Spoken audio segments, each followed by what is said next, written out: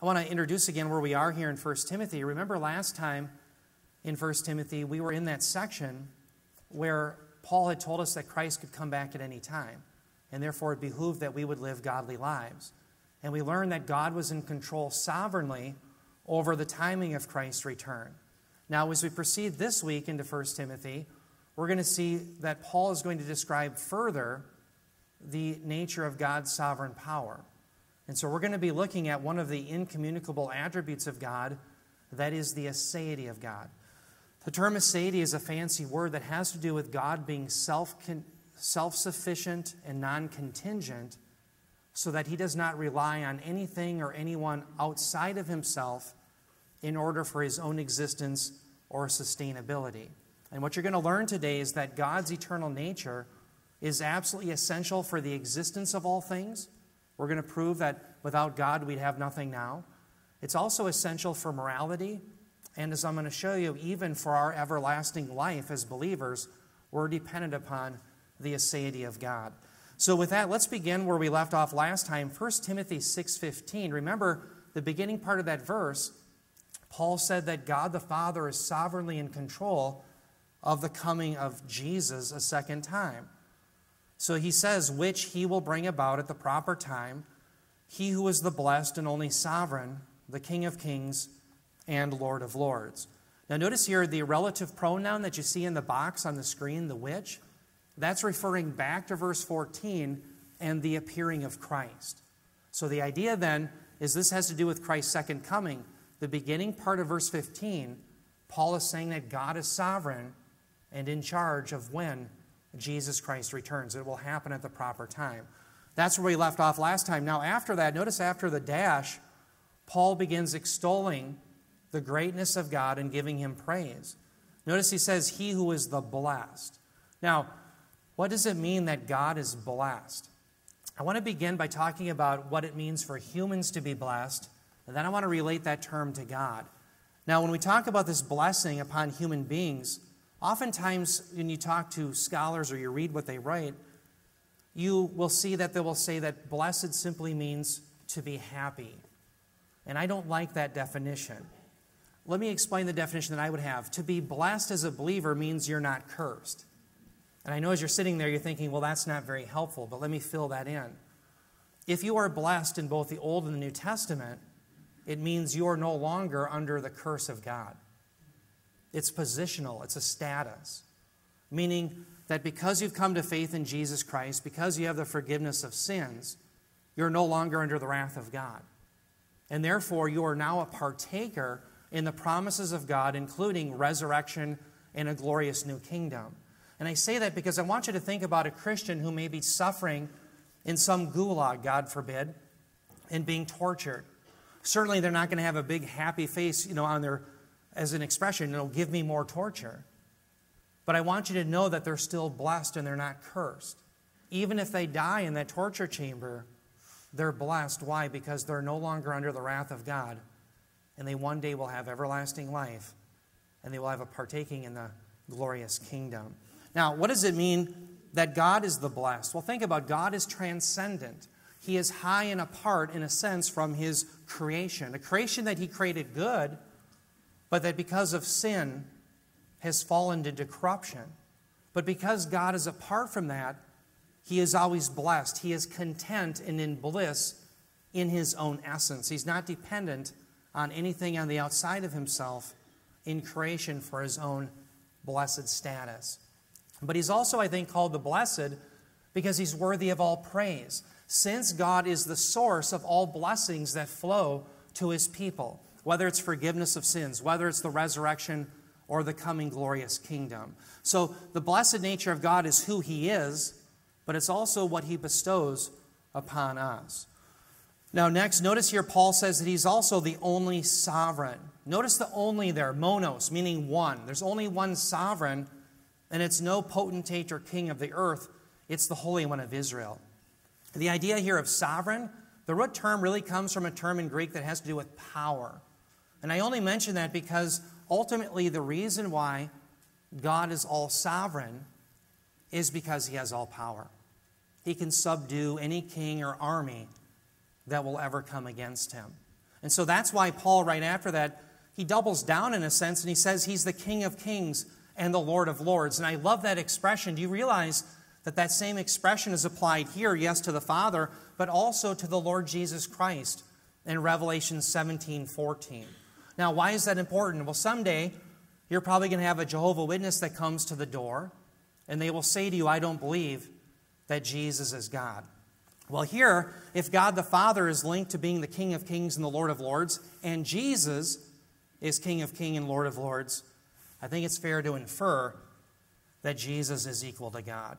He is, in fact, God himself. Now, the fact that God is the King of Kings and the Lord of Lords means that there's no higher authority that can be appealed to. You can't appeal to some mayor, governor, president, king, a UN council meeting, the Supreme Court. There's no higher authority in the cosmos other than God. And so, in fact, all of morality is defined by what God says. You can't appeal to anyone else. In fact, remember Dostoevsky, the famous Russian writer, said that without God, all things are permissible. You see, without God and his eternal nature, morality is impossible to have. Wouldn't it be somewhat ridiculous to say that if a human being is nothing more than a cosmic accident, that it's wrong for one human cosmic accident to go kill another human cosmic accident? Well, of course that would be absurd.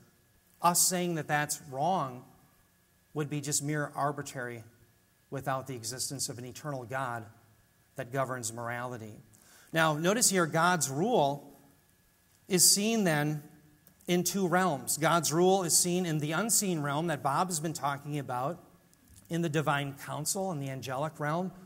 But he also has a rule that extends to the seen realm, that is the earth.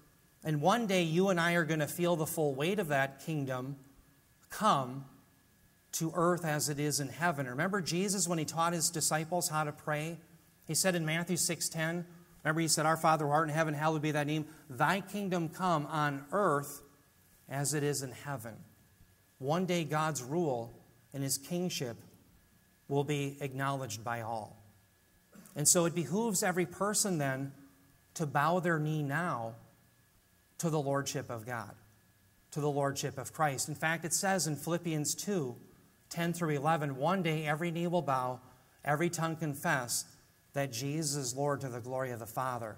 So here's the two options. You either bow your knee now and you have forgiveness of sins and everlasting life, or after Christ returns, you will bow your knee, but instead you'll have condemnation and eternal condemnation and damnation. That's what you get. So it's either or. You're going to bow your knee either now or it's going to be later, but everyone will acknowledge the kingship of the Holy One of Israel. Now here Paul begins to stress the eternality, the aseity of God. In verse 16a, he says, who alone possesses immortality and dwells in unapproachable light. Now notice in the box that phrase, who alone. What that shows is that it denotes the idea that, yes, whatever is going to be said applies to only God. And I say that because Bob did a wonderful job last week in Ephesians talking about what we refer to as the communicable attributes of God. A communicable attribute of God is an attribute that God shares with us. So last week we focused on the fact that God is gracious, and therefore you and I are called to be gracious. Now, certainly he's perfect in his graciousness, and you and I aren't, but we're still called to be gracious. He is perfectly loving, we can be loving. These are examples of communicable attributes that God shares with us. But when Paul puts who alone, referring to God, he's tipping us off that this is an incommunicable attribute that God alone has. Now, when we define the incommunicable attributes of God, oftentimes they begin with an omni. For example, God is omnipresent. We are not. We are fixed to this locale. Right now we're in St. Louis Park. God isn't limited in that way. God is omniscient. He knows all things. We don't. We're rational, but we're not omniscient. God is omnipotent. He has all power. But when you start looking at all of God's incommunicable attributes, they are all really rooted in his aseity. And that's what Paul is really stressing here, where he says, who alone possesses immortality. Again, the aseity of God, the idea that he alone possesses immortality, means he is a self-sustaining being, a non-contingent being. He is not dependent upon anything or anyone outside of himself, either for his existence or his own sustainability. How many in here plan on getting a bite to eat later on today? I know I can't go a few hours without tucking a tuna sandwich in the mouth or something to eat. I had a protein drink before I got up here. I'd probably be too peaked to finish. The whole point is that we as human beings need constant inflow of energy in order to survive. We are contingent. God is not. He is the non-contingent creator of all things. So part and parcel to a biblical worldview is that you have a non-contingent creator who created all things, and everything else in the creation is contingent. That's what you and I have to know. That's the world and the cosmos as it really is. Now, let me give you a Latin phrase. I want to talk more about this idea of God's eternality and the significance of it. There's a famous Latin phrase, ex nihilo nihil fit. And the English version of that is, out of nothing, nothing comes. And that's very important. What that means is that if there was ever a time that you would have nothing, you'd have nothing now. So something has to be eternal for there to be the existence of anything now. What the Bible is describing is that is God. And lo and behold, when we look at the root of God's self-disclosure to humankind, he reveals himself as an eternal being. That's how he reveals himself, for example, to Moses in Exodus chapter 3. Do you remember in Exodus chapter 3, Moses is on Sinai prior to the Exodus. And he's going to be sent to the Israelites. And so he asks the question, who should I say that sent me to the Israelites? And listen to God's response.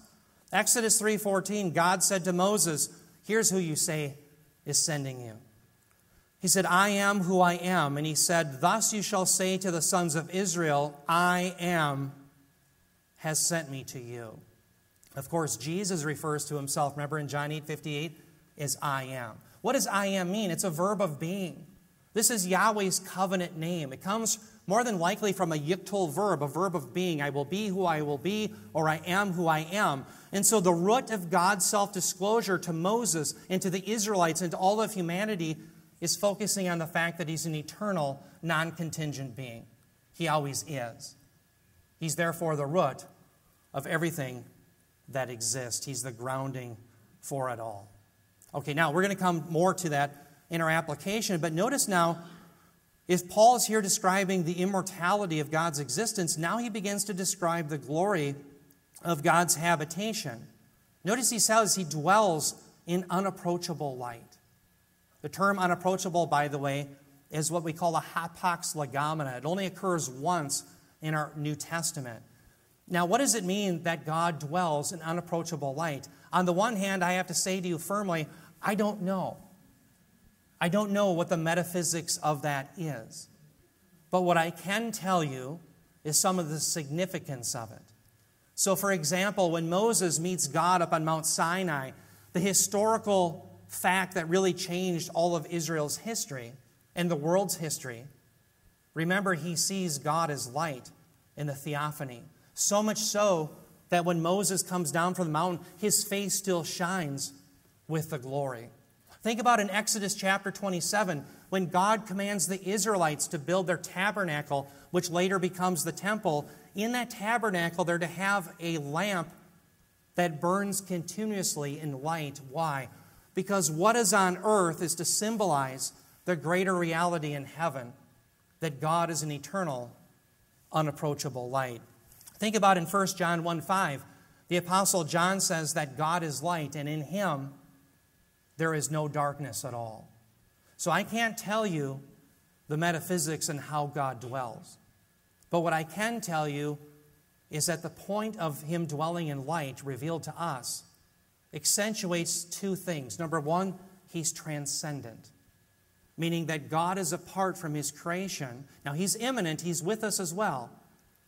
But we learn from this that he's transcendent, not relying or dependent upon anything in his creation.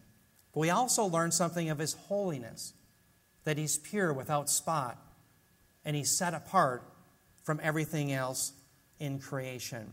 Now, the reason I want to talk about God's transcendence a little bit is I believe the transcendence of God is under attack within the church today, within evangelicalism that's getting more into Eastern thought. Let me give you an example of this. How many in here have ever listened to a song on a Christian radio station, and when you listen to the worship song, you cannot tell whether the Christian songwriter is talking about his girlfriend or God? Have you heard that? It bothers me so bad, I just turn it to a secular station. I might as well just listen to someone sing about their girlfriend rather than that confusion. That's how bad it bothers me.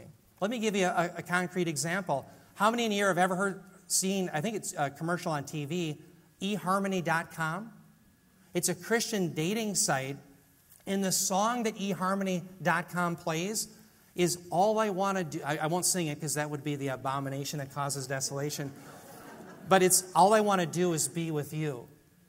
And this man is actually singing, it's All I Want to Do is Fall in Love With You. That's how it goes. And this man is singing about wanting to fall in love with God. But it sounds like he wants to fall in love with his wife or his girlfriend. And so much so that eHarmony.com uses it for a message about dating. How did this happen? That God is spoken of as our girlfriend or boyfriend or Ed next door, the neighbor, but he's no longer seen as transcendent. Well, it happened because of Eastern thought coming into the evangelical church. Because in Eastern thought, whether it's Hinduism or Buddhism, you don't have theism, God transcended from the creation. You have the Creator in the creation. And what's more, think about the New Age movement, where every single human being is divine in and of themselves. So God has lost His unique transcendence.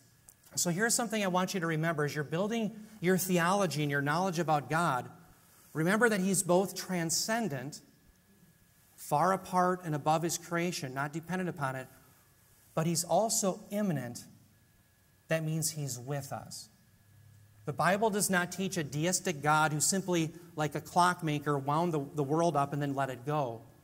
No, He's also immanent. So anytime you lose immanence or transcendence, you're unbalanced. And there's a great quote from Isaiah, a phrase that he uses 25 times in his book that I think is helpful to remember to keep both the transcendence and the immanence of God together. And that's the phrase, the Holy One of Israel. That's one of my favorite descriptions of God, because in it you see God's transcendence. He's holy. He's set apart. There's none like Him. He's different than everything else in creation, but He's the Holy One of Israel. He's Emmanuel. He's God with us. He's planted His flag. He sent His Son. He's going to bring an earthly kingdom. His people shall reign upon the earth. He is the God who hasn't left us. So He's both transcendent and immanent. And today, Paul is stressing the transcendence, the aseity of God. Now, as we continue on, Paul's going to be further talking about the description of God, but also showing us what the proper response of man should be.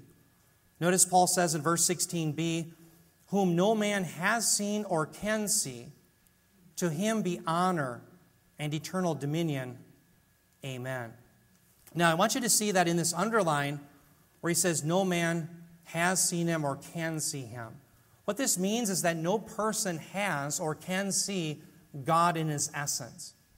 No one has seen Him as He truly is. Now, in our applications, I'm going to show you that one day when we're in our glorified state, I believe we will see God as He is. But as it is now and in the past, no one can or has seen God, for if they had, they would have died. In fact, that's exactly what God revealed to Moses. Remember in Exodus 33, Moses is up on Mount Sinai, and he asked God, reveal yourself to me. And notice God's response. This is Exodus 33, I'll read verse 20 first. But he said, this is God, you cannot see my face, for no one can see me and live. Now, when God says you cannot see my face, what He's saying is you can't see me in my essence, who I truly am. And that's one of the reasons I think Paul refers to Him as one who dwells in unapproachable light. He cannot be seen by a mere mortal. But notice this phrase in the underline, no man can see me and live. That's exactly what Paul is saying. Now, notice in verse 21, what does God do for Moses so that he can experience something of who God is in this theophany on Sinai? Notice it says, then the Lord said, and by the way, stop there for a moment. Notice the Lord, all caps, that's Yahweh. That's I am. That's his covenant name, again, having to do with his eternality. So then Yahweh said, behold, there is a place by me, and you shall stand there on the rock. So what God does with Moses is he places him in the cleft of the rock. It's a mediated experience when Moses sees the theophany of God. And Moses is allowed not to see God in his entirety or in his essence, but like the glory caboose, he is seeing something of the true God. But no man can truly see him and live. All right, now, notice here after that then, Paul begins to ascribe honor and praise to God. He says, to him be honor and eternal dominion. I want to begin with the eternal dominion first. Here Paul is ascribing to God what is certainly true. But it's more than just a well-wish. He's describing it, but he's also blessing God. Now, what does it mean that God has eternal dominion? Well, for those of you that may be new to the Bible, here's the way this is going to work. In history, the next event on God's redemptive calendar is that he's going to send his Son, who's bodily raised and seated at the right hand of God. He's going to send his Son to earth, and he's going to establish a kingdom from Jerusalem. The kingdom will be established. The headquarters will be in Jerusalem, and Jesus will reign there for 1,000 years. And during that time, there will be no more war. This is what Isaiah prophesied 700 years prior to Christ's first coming. Isaiah 2:4, that one day the swords will be beat into plowshares and the spears into pruning hooks, and the nations shall no longer learn war. In Zechariah 14, we see it promised some 500 years prior to the coming of Christ the first time, that one day all the nations are going to flow to Jerusalem, and they're going to honor the great king. That's the next event in God's redemptive calendar. He will bring that kingdom. But after that 1,000-year kingdom, then God recreates new heavens, new earth, new Jerusalem. And that'll be the stomping grounds for every believer.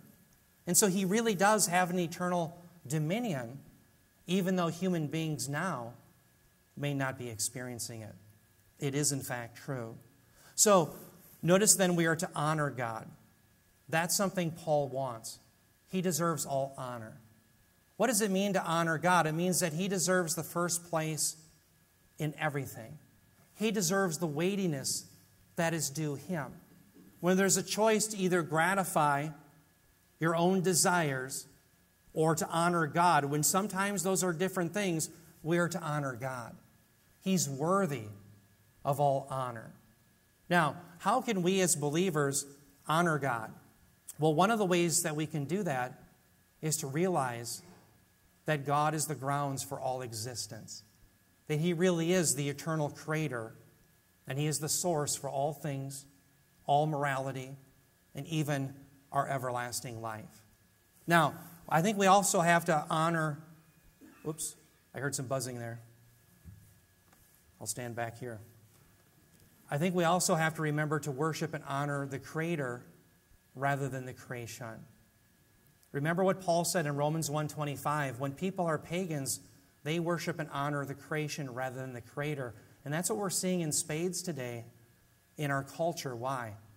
Well, because of the idea that God is in creation. The creation is being elevated rather than the Creator. Brothers and sisters, you and I have to be different. We have to be those who live to honor God, the Creator, rather than the creation. Okay, now, let me come to 3 application points that I have for you here this morning.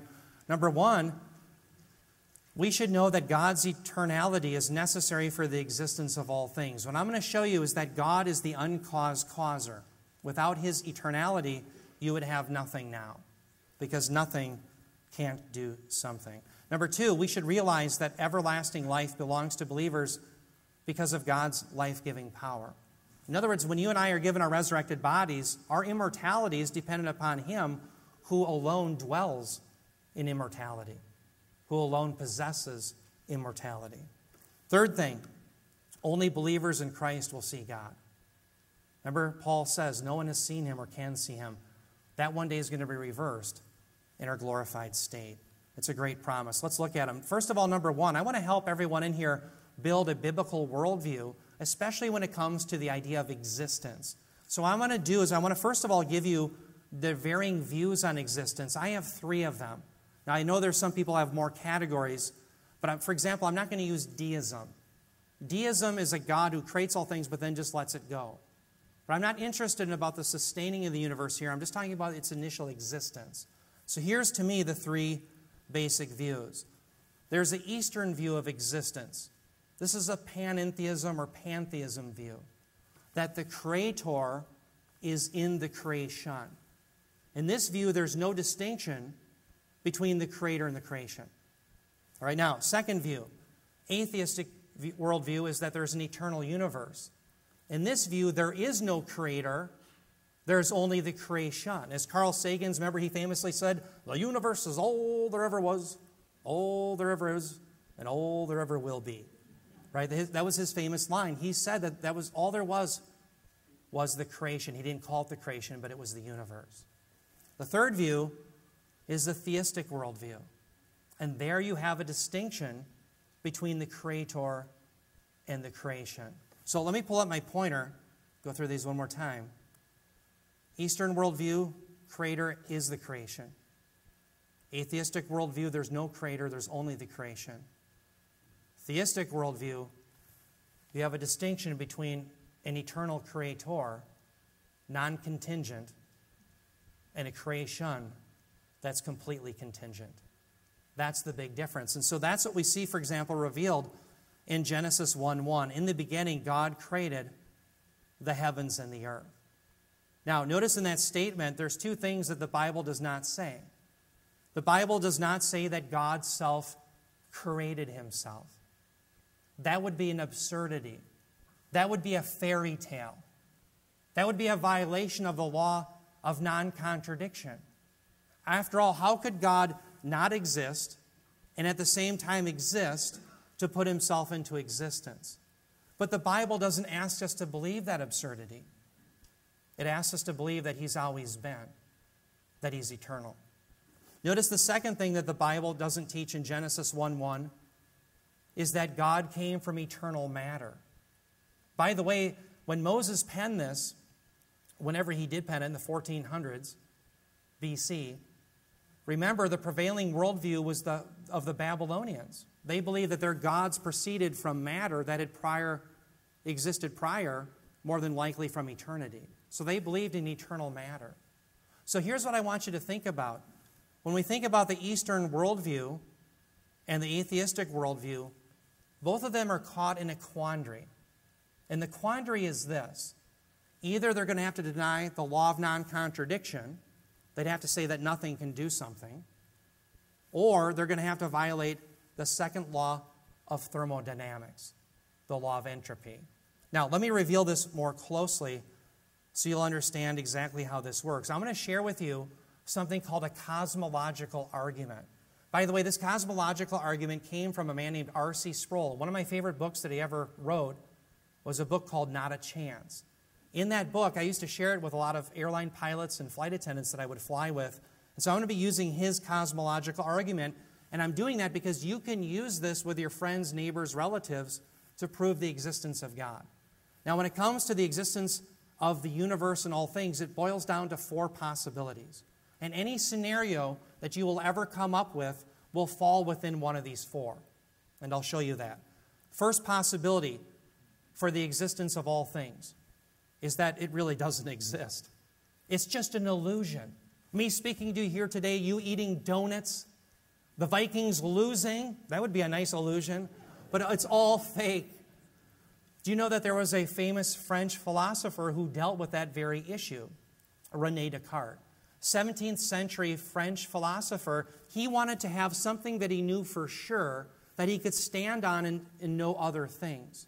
So what René Descartes did is he went on a process by which he started doubting everything.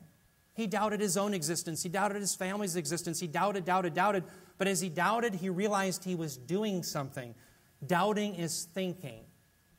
And because he was thinking, he knew that he was doing something, and he knew nothing can't do something. And hence you have the famous, I think, therefore I am. So if you doubt that everything exists, realize you're doing something and nothing can't do something, therefore you've proven existence. So we can rule out, number one, everything is not just an illusion, there really is existence. Number two, the universe self-created itself. This is an absurdity. Why? Because you have a violation of the law of non-contradiction. If A, then not non-A at the same time and in the same relationship. How could the universe not exist and at the same time exist to put itself into existence? That's absurd. And whenever you come to an absurdity, you have to say, well, we got to go back to the drawing board. We have to rethink this issue. Now, I've dealt with some people in debate where they'll say, well, I don't really believe that the law of non-contradiction exists. You know what I like to respond? I like to say, oh, you're saying it does exist. And they start to become more adamant, no, it doesn't exist. Now, so you're saying it does exist, and what I'm trying to drive them to is the idea that it can't not exist and exist at the same time. They're having to use the law of non-contradiction to get rid of it. Isn't that ironic? The famous apologist Norman Geisler said, anytime you have to use what you're trying to deny exists, you don't have a very good case. Dear ones, you can't get around the law of non-contradiction. You can't get around it. God created that law. Okay, let's go to the third option. The universe is eternal. Now, this isn't absurd, but I do believe it's unscientific. And that's because of the second law of thermodynamics. How many of you here remember some of your physics that you took maybe in college or in high school? Remember the first law of thermodynamics is the law of conservation of mass and energy. You have a total amount that cannot be destroyed or created. You're with a fixed amount, and that says very little about the beginning of the universe, other than that it's stable in that sense. But the second law of thermodynamics, the law of entropy, is devastating against an eternal universe. Why? Because the second law says all energy in a closed system is going from a higher organized state to a lesser organized state, meaning that one day the sun and the stars will burn out. You only have so much usable energy. The total amount is always the same, but it's becoming less and less usable. So how can you have an infinite lifespan of a universe with a finite supply of usable energy? Dear ones, if the universe was eternal, we'd be out of usable energy right now. I wouldn't be speaking to you. I would be very hungry. There'd be no food. There'd be no light, no stars. So, therefore, the universe cannot be eternal. So we're left with a fourth option. The fourth option is there's an eternal being outside of the universe who created all things. That's exactly what Paul was revealing to us today when he said God alone possesses immortality. That is not a violation of the law of non-contradiction, and it's not a violation of the second law of thermodynamics. There must be a creator who created all things, the eternal one, and that's what we see revealed in the Scriptures. By the way, there was a famous agnostic named Robert Jastrow. Robert Jastrow, for those of you who don't know him, in 1961, he was the one who established NASA's Goddard Space Institute. And he was an agnostic, but when he learned that the universe could not be eternal, he started to really question his own agnosticism. And I want to give you a quote from him. This is from Robert Jastrow, physicist, astronomer, head of NASA's Goddard Space Institute. Listen to what he writes in his book, God and the Astronomers. He says this, quote, "For the scientist who has lived by his faith in the power of reason, the story ends like a bad dream. He has scaled the mountains of ignorance. He is about to conquer the highest peak. As he pulls himself over the final rock, he is greeted by a band of theologians who have been sitting there for centuries." Unquote. Robert Jastrow realized the universe couldn't be eternal, therefore you had to have an eternal being outside of it. He knew that. Robert Jastrow, dear ones, he was really saying, in a secular sense, the same thing that the psalmist said when he said, "From everlasting to everlasting you are God." Yes, the Scriptures do declare that God is the creator, the non-contingent eternal being, the source of all things. Now, as we come to our next application point, I want to talk about 3 ramifications of God being eternal that we haven't talked about yet, and I'll kind of conclude with the idea that he gives us everlasting life at this point. But first of all, number 1, I want you to think about every living thing has breath that comes from a God who's eternal, non-contingent, who can give them that breath. Now, don't turn to this, but just jot this down. Acts 17:28. Remember there, Paul says that in him, that's in God, we live, we move, and we have our being. I love that. Why does he say that? Because we're contingent, God is not. And by the way, as Paul said that, he was citing a secular philosopher named Epimenides from 600 BC. He was from Crete. So this is something that even pagans knew, that there was a God who was the creator and the source of all things. Now, I mention this because every single living thing owes their breath to God. And what that means to us is that we have to be those who are willing to say, Lord, I owe you all that I am. Even the breath in my lungs, even the intricate network within my body that fights disease, that fends off illnesses. Everything that I am comes from you. It's not an accident. It didn't come about by chance. By the way, chance has no being. It can't do anything. It's merely a word describing probability. It didn't come about by chance. It came about through the Creator. And so that means, again, we have to honor him. We have to honor God with our lives. Why? We owe him our very breath. A second ramification of God being eternal is not only is he the creator of all things, but because he's self-sustaining, he can also sustain all things. In fact, I want you to turn your Bibles to Colossians 1, verses 16 through 17, and I'll show you this very point. Again, because God is non-contingent, he can sustain the entire universe. Colossians 1, 16 through 17. Notice in verse 16 here, by the way, this is extolling who Christ is. Second person of the Trinity, the Creator. The Son. It says, for by him all things were created, both in the heavens and on earth, visible and invisible, whether thrones or dominions or rulers or authorities. All things have been created through him and for him.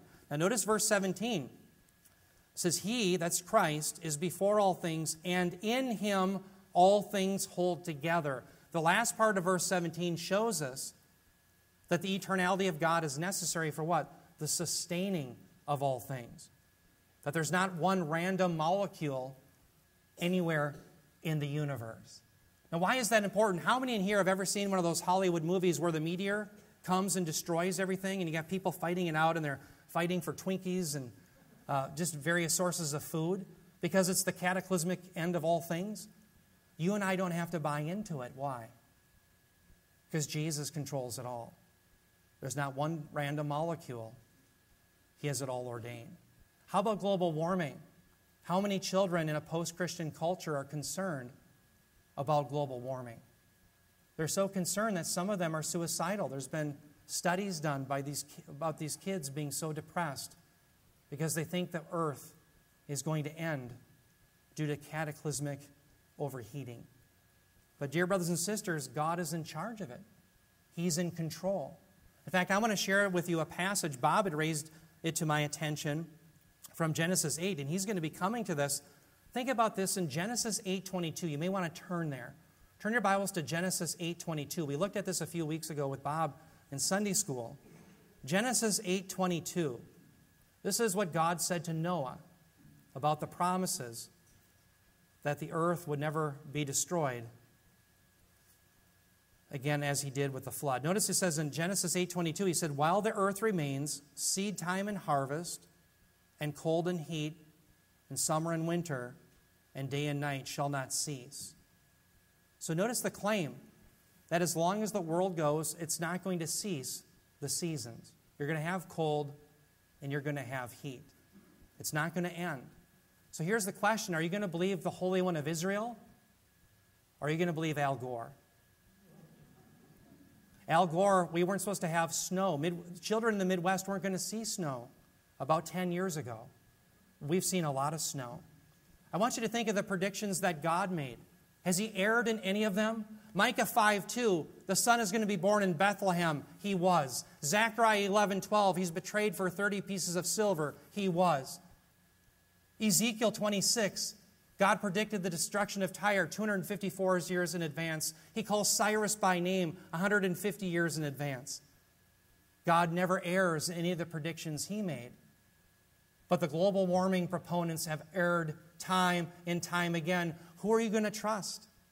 The Holy One of Israel, who is eternal, non-contingent, who never lies, who's never erred?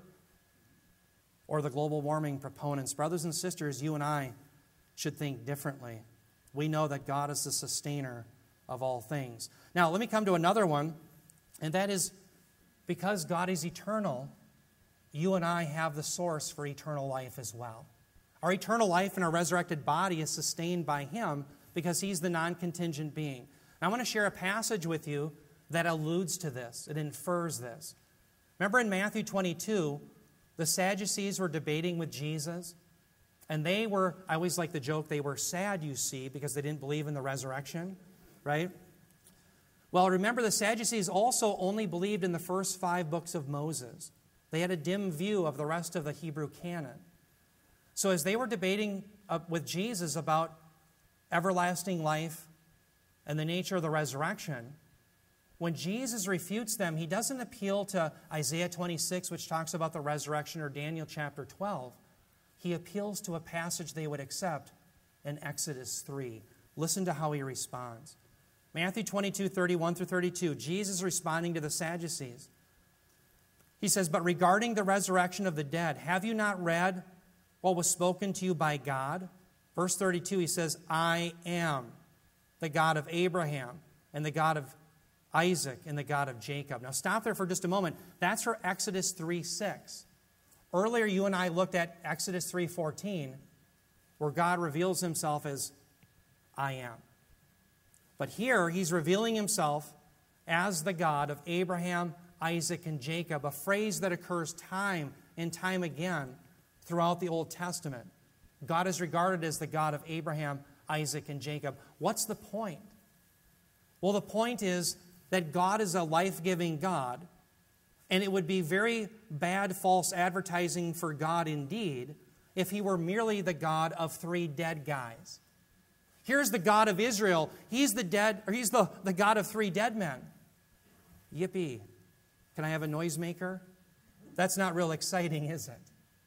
But notice the conclusion that Jesus reaches. He is not the God of the dead, but of the living. Because God is non-contingent, self-sustaining, He always lives to sustain His people. And because you and I belong to Him, because Abraham, Isaac, and Jacob belong to Him, we must live. Jesus appeals to the character of God and to the essential nature of God for the eternal life of God's people.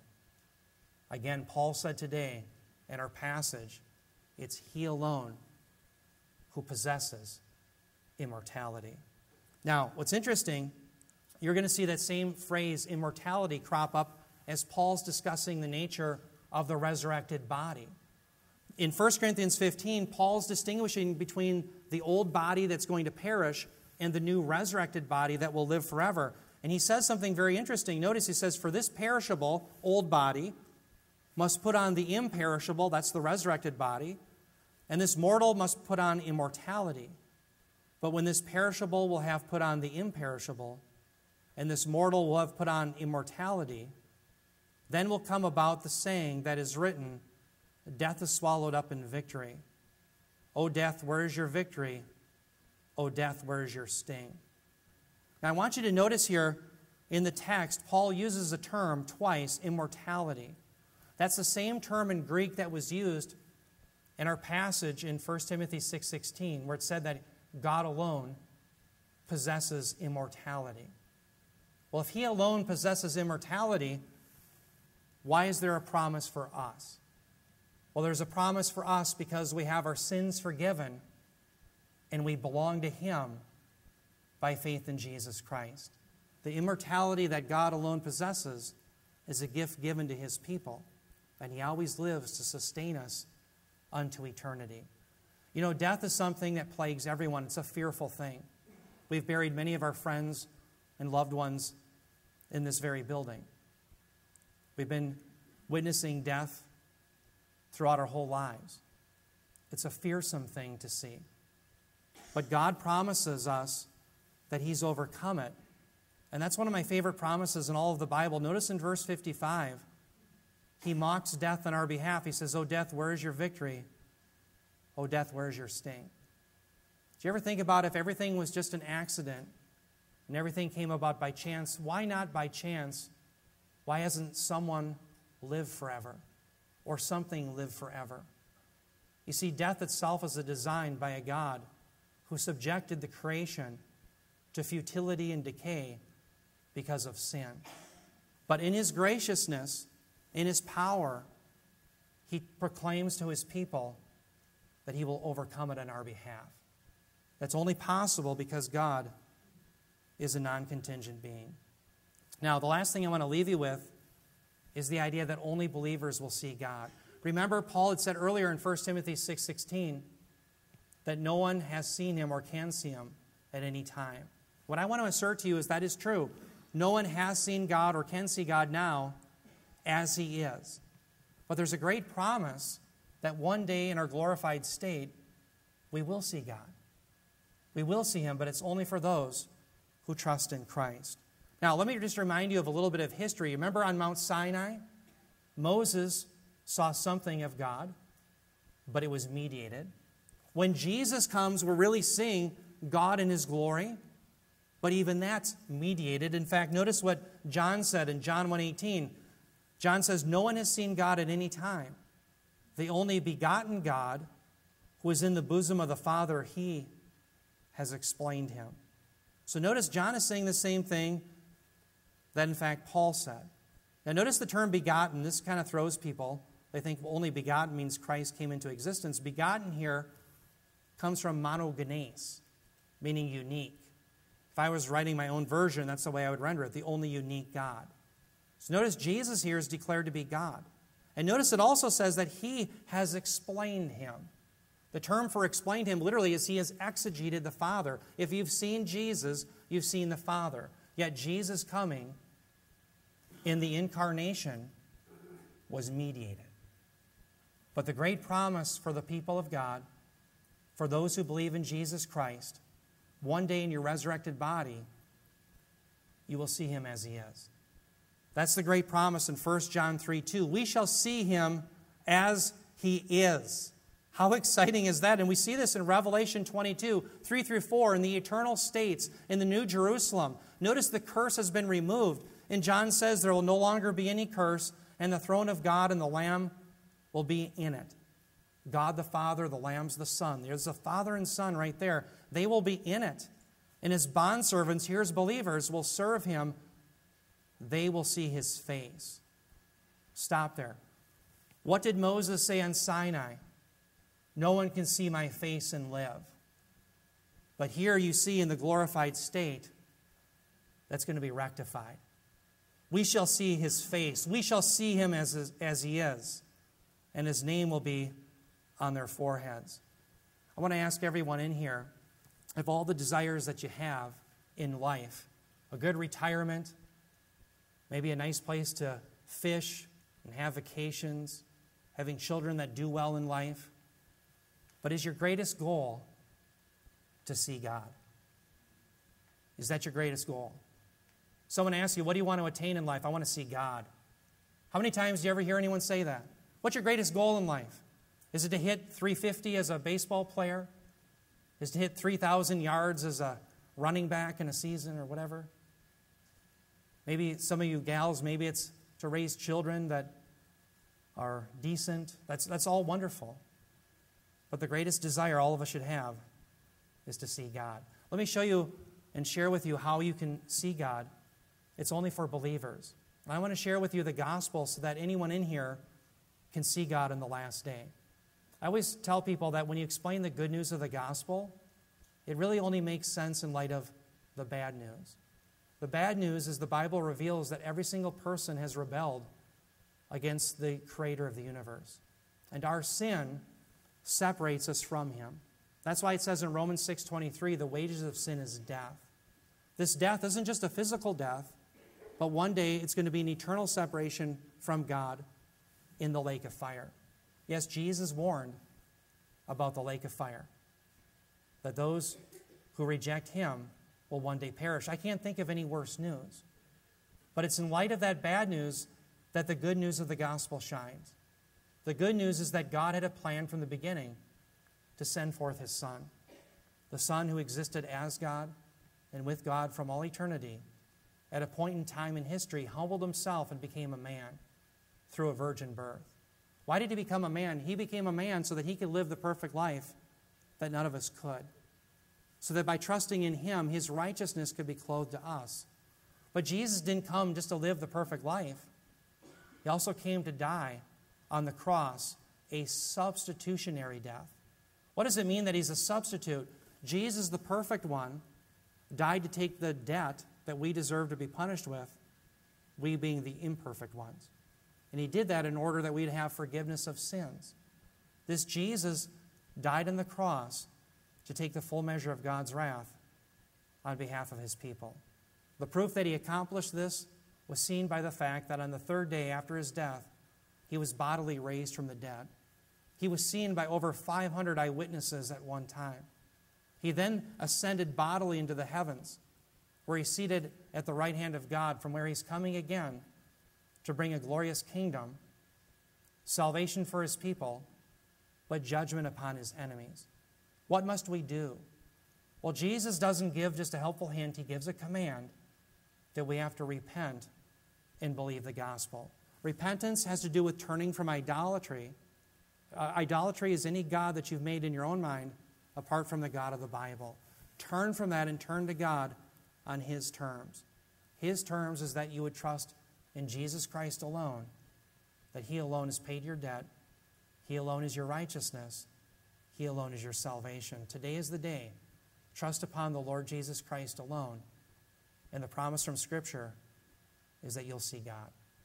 You'll be connected to the non-contingent God who has aseity.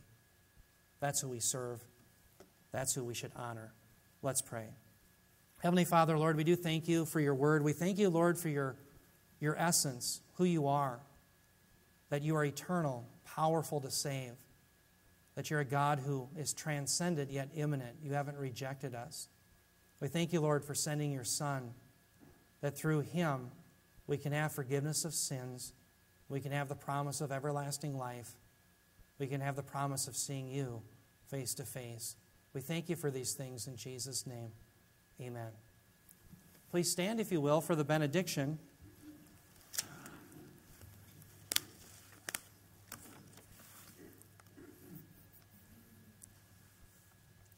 This is from Jude 24 and 25.